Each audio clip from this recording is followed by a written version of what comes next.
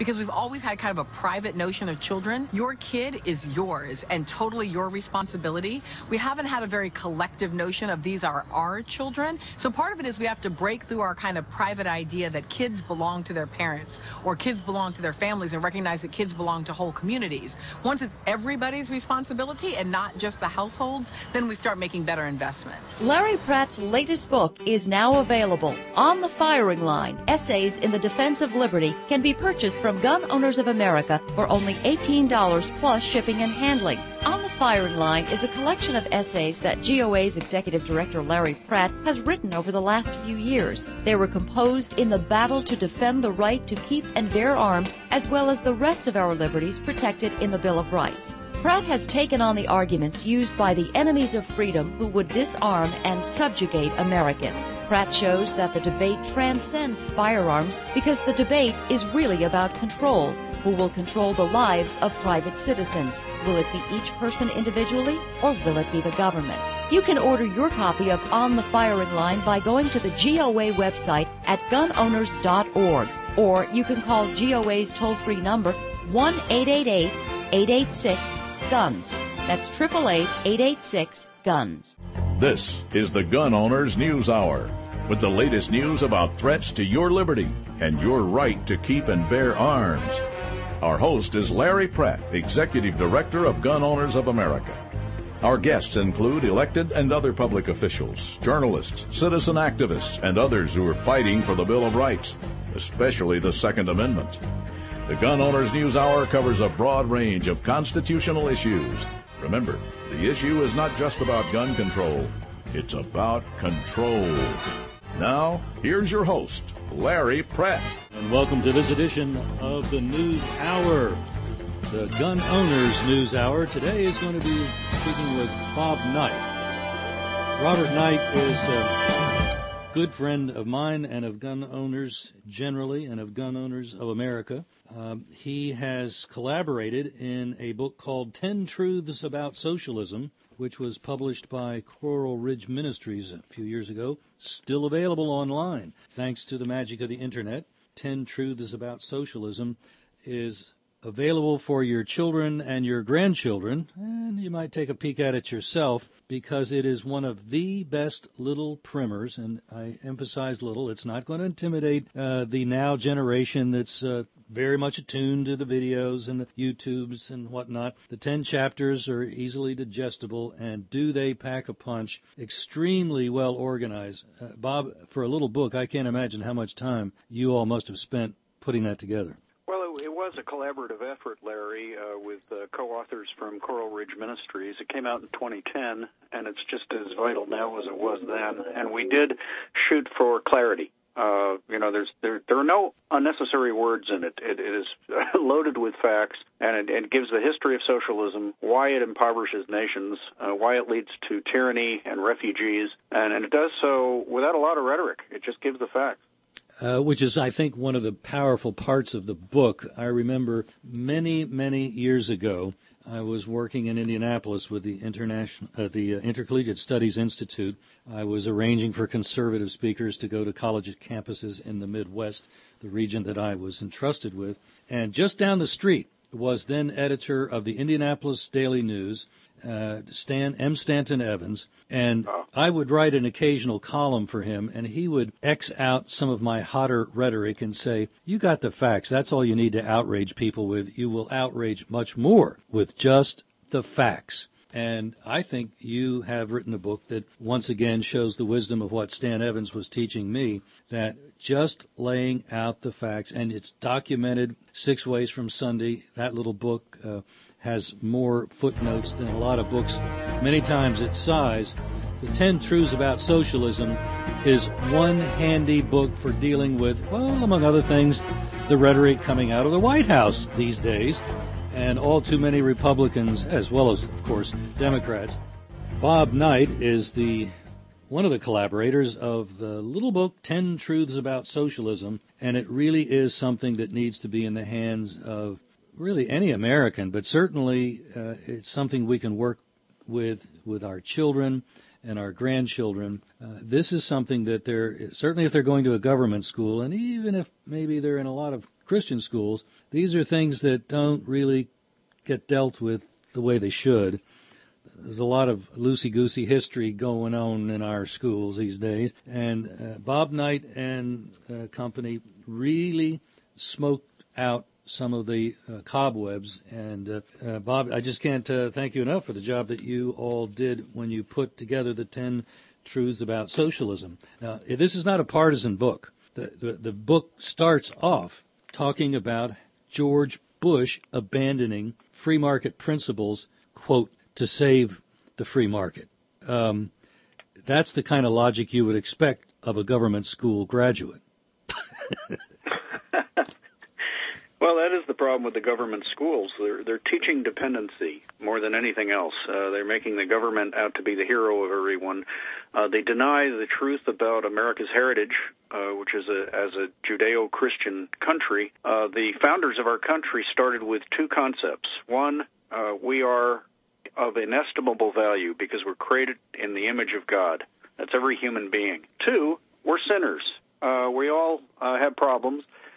So nobody should be entrusted to have too much power. That's why they devised this ingenious system of checks and balances between the various parts of the federal government and between the states and the federal government. But over the years, the federal government has just grown over and over and over and gotten bigger and bigger and created its own need for dependency at the expense of families, churches, small communities. Edmund Burke called them the little platoons of civilization. The state has become hostile to those little platoons and sees the arrangement that the state would prefer being the individual and the state, nothing in between. That's why when the President of the United States called for universal preschool registration in his State of the Union address, if you think about it for a minute, it's the state saying, we want your kids even earlier than we've got them now. And universal means... even before they're in kindergarten. Universal also means, no, put away those notions of homeschooling or private school. We are going to take care of you. That's right. We'll determine what's taught, what's suitable, what would be considered real education as opposed to what parents might prefer for their children. So even if you're in a county or even a state where there's a lot of pushback going on against federal intrusion, certainly the feds have no legitimate authority constitutionally at all in the field of education. So say you're living in the state of Wyoming or some other state. I know I heard the Secretary of Education from the state of Wyoming sound like she was about ready to mount up and ride to Washington with a pitchfork. That wouldn't be possible under this universal plan that the president was articulating. Yeah, this has been a dream of early childhood advocates for years, ever since Head Start came on the scene. And Larry, back when I was with Heritage Foundation in the 1990s, I wrote a paper for Heritage, a backgrounder, on Head Start. And I looked at all the research I could, and I found out that the program was being justified and got increased funding every year based solely on a study of the Perry Point Preschool in Ypsilanti, Michigan. This program that had very little resemblance to a typical Head Start program, and yet over and over lawmakers would say, well, research shows Head Start works. Head Start came out with a comprehensive study years later, and they just did so again very recently this year, and it shows that the effects of Head Start disappear by the third grade. So that kind of phony science occurs throughout the social sciences. There's an oft-repeated figure that something like 40% of gun sales don't go through a background check. How do we know? Well, 221 people back in the 90s were surveyed, actually in the 80s, and that's when they discovered that it would have been in the 90s. I take that back because it was after the beginning of the background check, and 40% don't go through the background check. Well, 221 people is not a representative sample any way of the United States. You got to start minimum 1,000. And so, yes, we at Gun Owners of America are a little familiar with junk science, and Head Start is just part and parcel of that, joined at the hip. My guest today is Robert Knight. He is one of the collaborators of a book, one of the authors of a book called The 10 Truths About Socialism. And before we get back to the book itself, I wanted to just follow up a little bit on the point I was making about the junk science that has polluted the gun debate. The idea, I didn't want to give the idea that Gun Owners of America supports in any which way the instant background check. I was just pointing out that some 40% figure that was pulled out of the air, really, by a phony survey to point out the loopholes supposedly justifying making even worse the instant background check system that we have. I'll get right back to the 10 truths about socialism, but let me just briefly say the reason we've opposed it from the get-go, it's unconstitutional to put a prior restraint on the exercise of a constitutional liberty. We don't gag people when they go into a theater, but we do tell them if you holler fire and there's no fire, we're going to penalize you, probably put you in jail. Same thing about carrying a gun.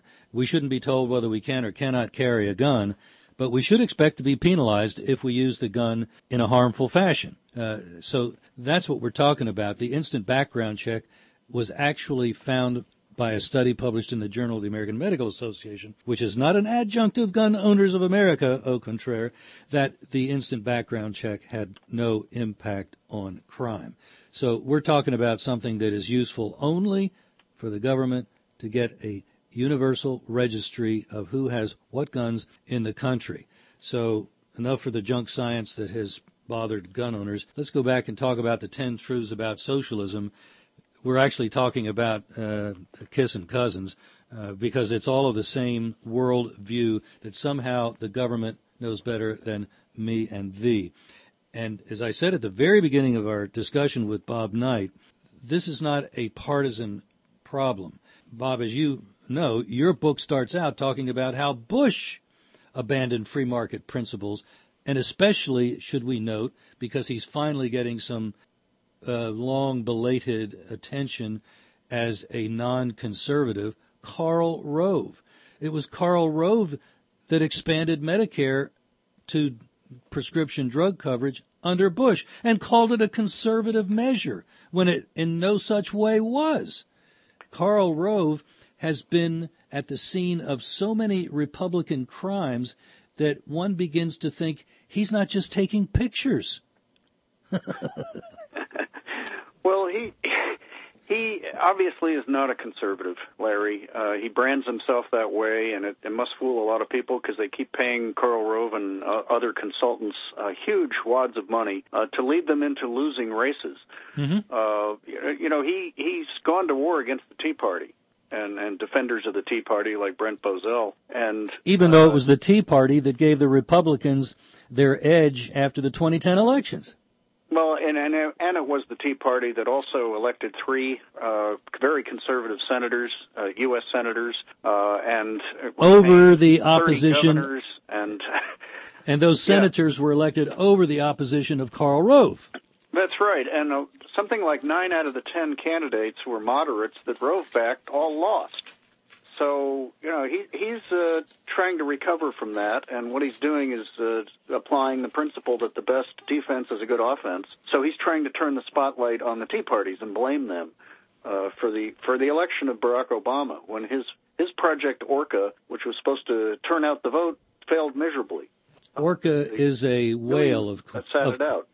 Yeah, Orca is a whale, of course, and that Orca died on the beach. Yes, it got beached.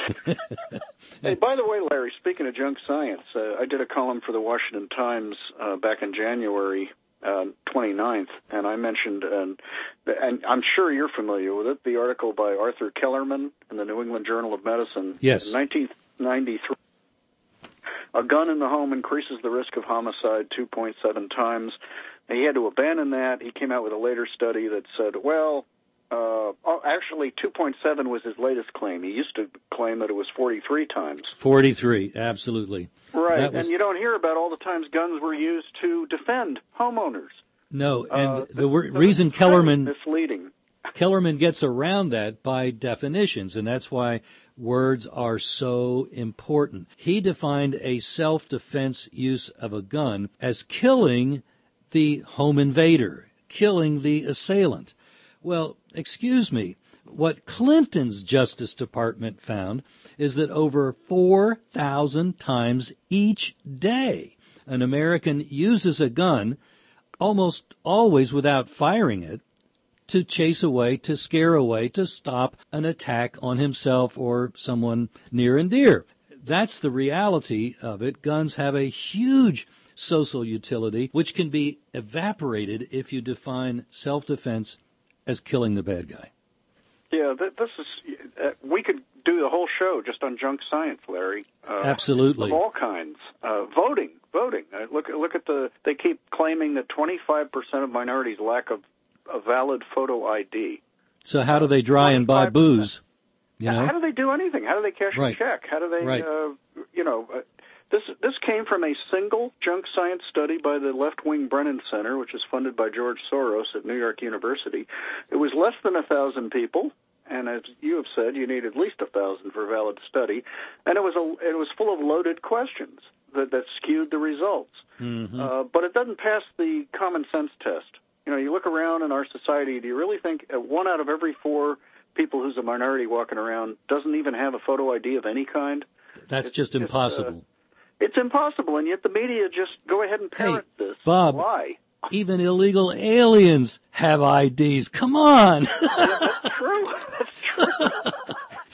Yeah, they get driver's licenses, they get student ID cards. There are all kinds of IDs out there. And yet they're telling us with a straight face, 25% don't have IDs?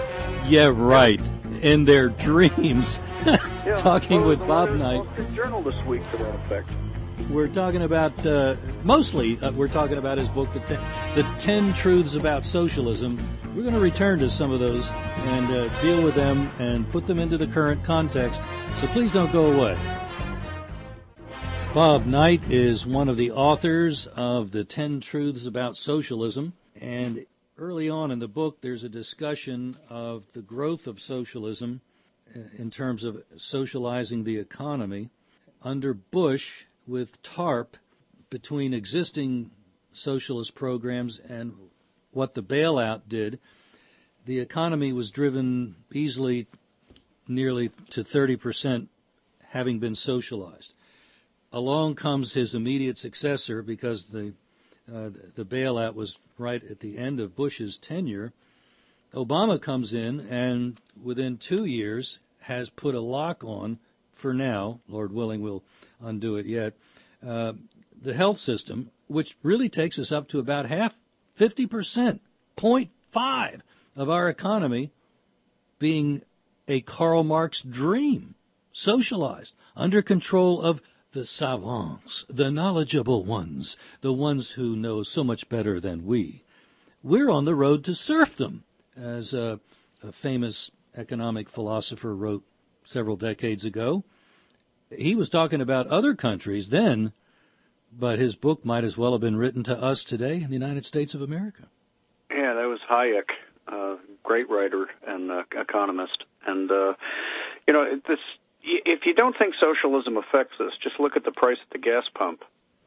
Under President Obama, new oil leases have virtually been shut down on federal land. That's another reason not to expand federal ownership of wild lands out there. Much of the West is owned by the federal government, and this is strangling economies out west. And by the way, strangling energy supplies. That ownership was done by deceit, because the Western states were promised entry into the Union on an equal footing basis, the way other states had come in. Well, the Eastern states and the Midwestern states had come in with hardly any land being in the hands of the federales.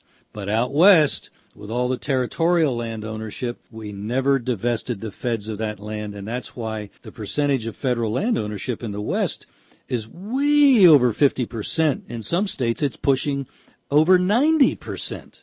So this is really something that has to be addressed, and it's why, as you just said, it's so difficult for oil to be drilled, because a lot of the oil is under lands that are unconstitutionally and deceitfully owned by the federal government.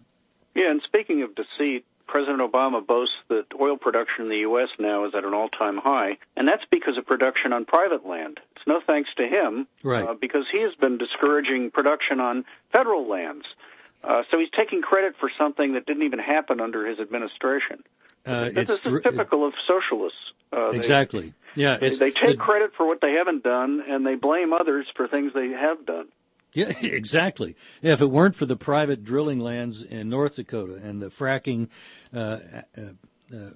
that's allowed in Pennsylvania, it's interesting. There's I forget the name of the deposit for the shale oil that they're fracking, but in Pennsylvania they're going great guns and getting lots of oil out of that. Well, that deposit extends into New York State, socialist New York State, and the extraction stops at the state line.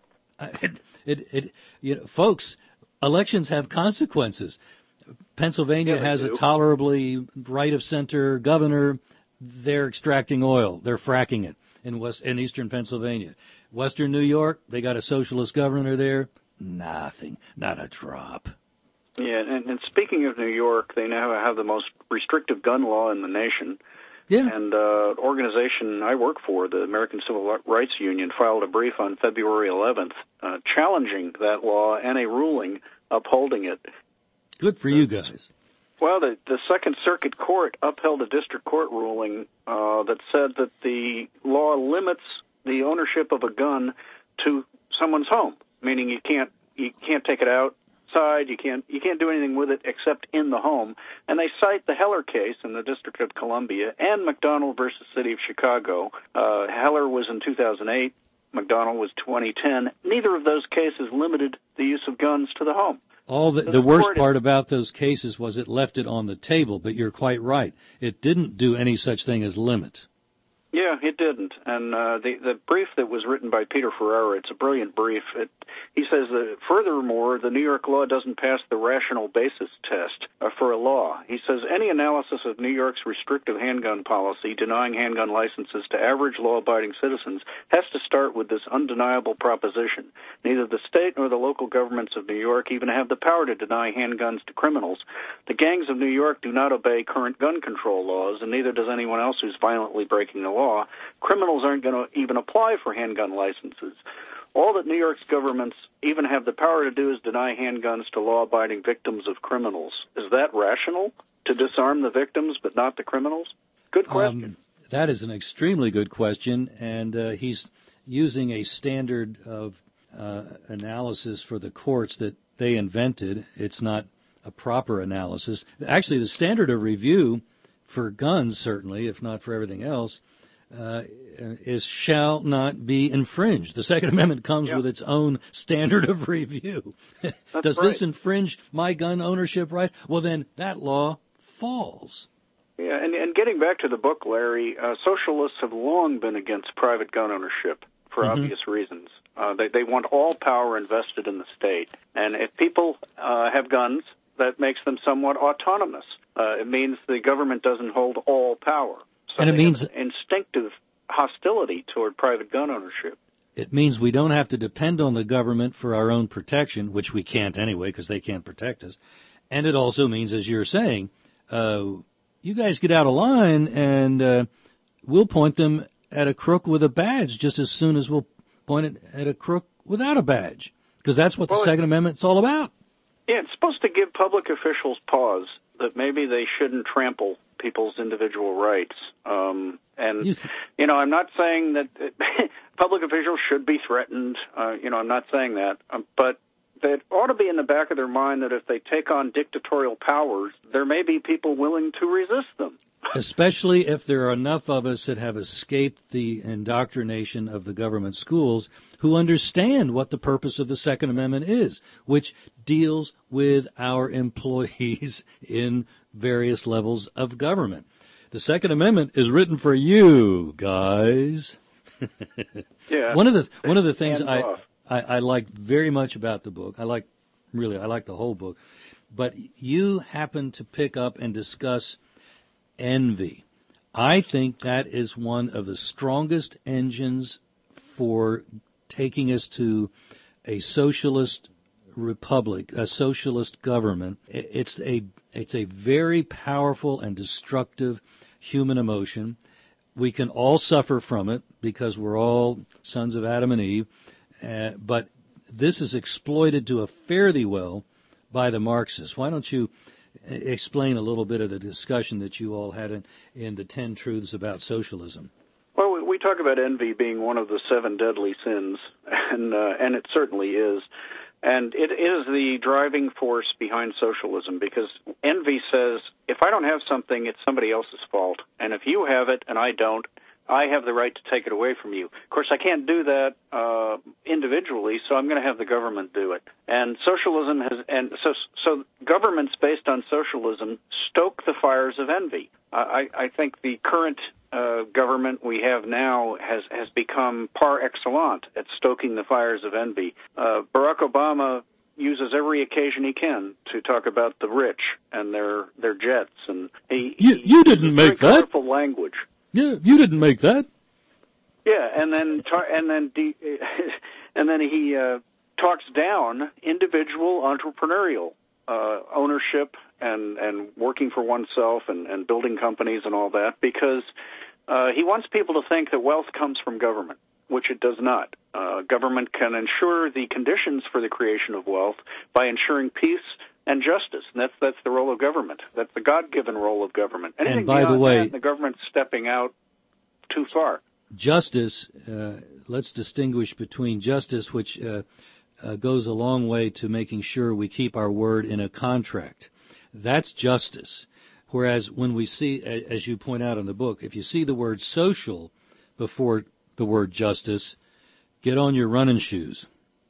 Yeah, and a lot of kids today are buying into that. They think it means compassion. It means helping the poor. It means helping the downtrodden and the poor kid who's different and so forth. It's very powerful.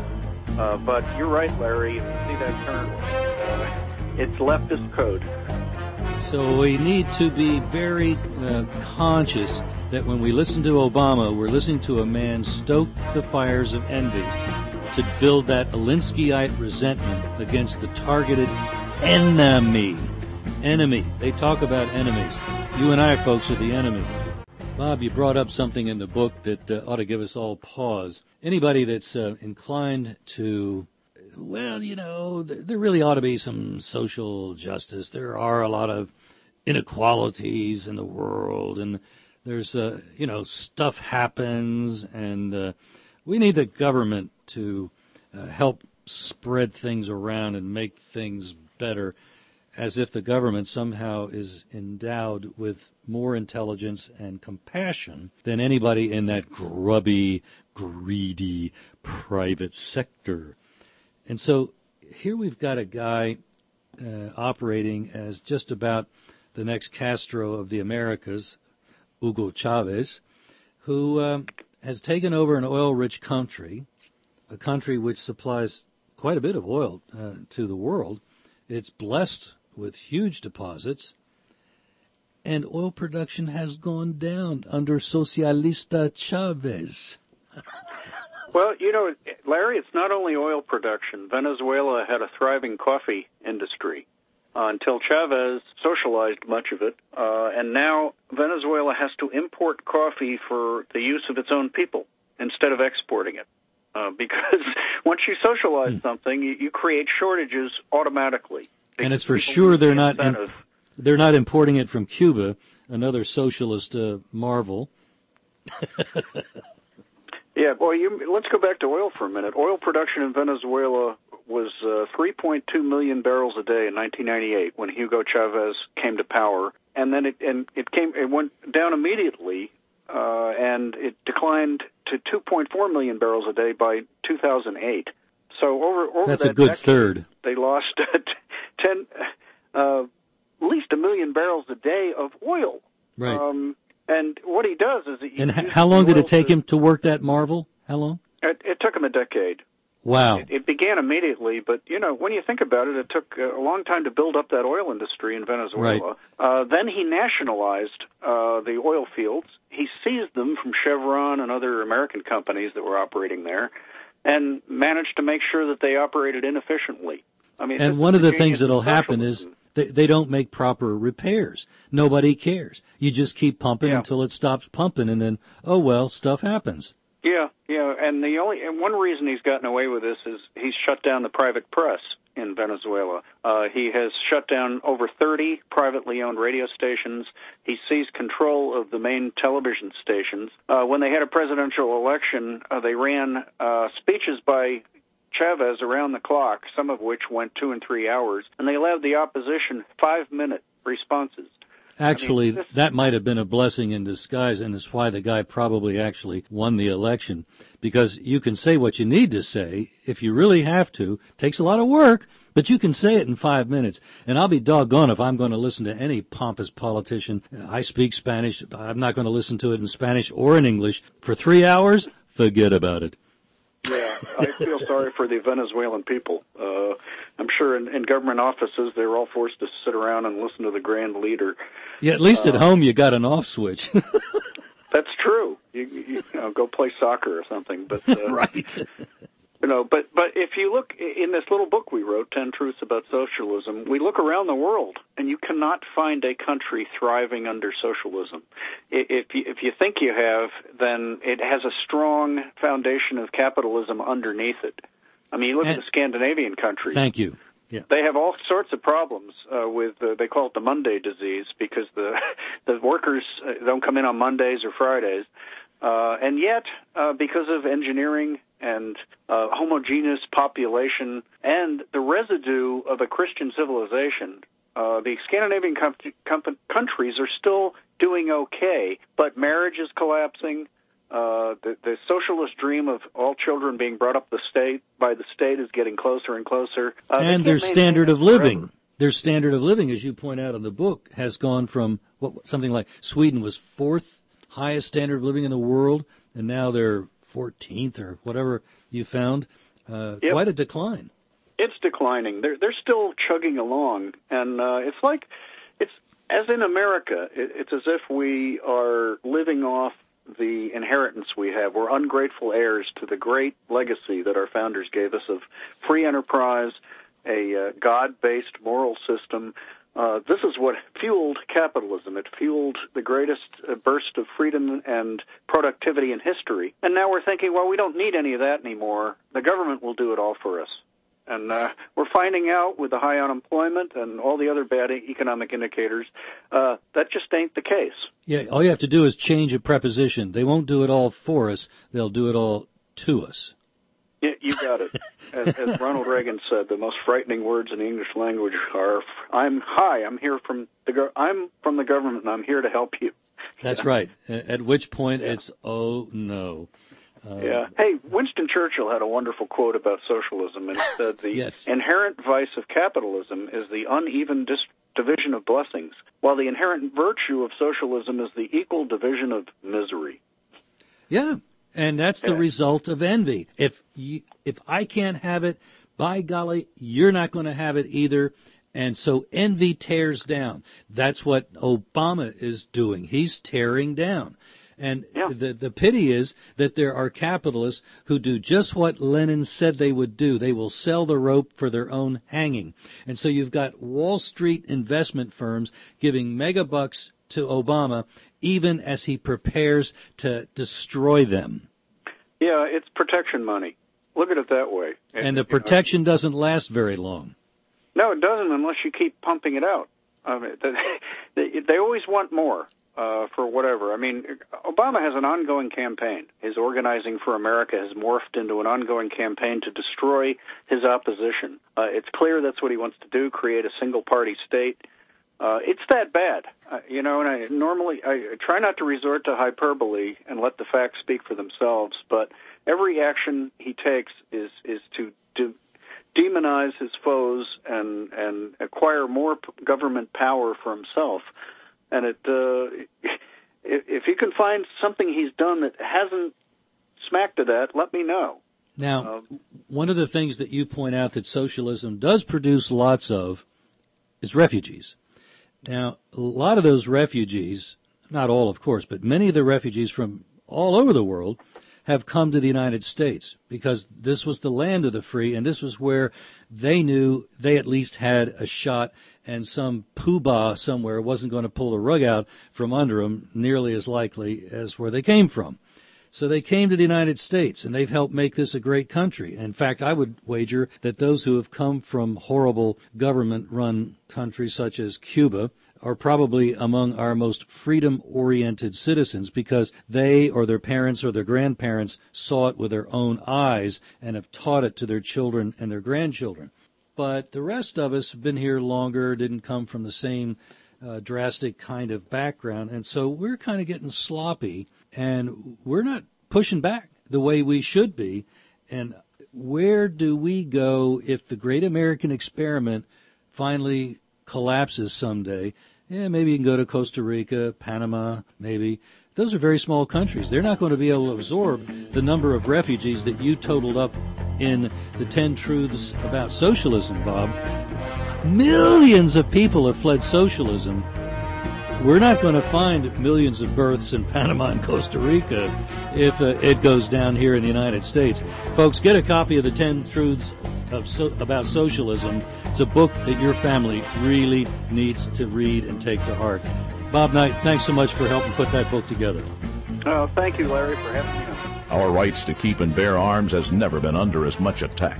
And gun owners of America are fighting daily in Washington to protect that right. GOA is the only no-compromise gun lobby in Washington. The Gun Owners News Hour is hosted by GOA's Executive Director, Larry Pratt. Be sure to join us next week. And remember, it's not just about gun control, it's about control. The Bill of Rights protects every American's God-given right to keep and bear arms. Now that right is being seriously undermined as legally registered rifles are being confiscated in some parts of our country. If we're not careful, we may find ourselves with no right to own guns, and that's where Gun Owners of America comes in. Gun Owners of America is in Washington every day fighting for you to keep that right. Congressman Ron Paul has called GOA the only no-compromise gun lobby in Washington. You need to be part of this great grassroots group of activists who are keeping the heat on their members of Congress. Find out right now how you can join. Call 888-886-GUNS and get started receiving their fact-filled newsletters and action alerts. Call 888-886-GUNS or go to their webpage at gunowners.org and help make your voice heard in Washington. Make that call right now and call Gun Owners of America at 888-886-GUNS. Remember, it's not just about gun control, it's about control.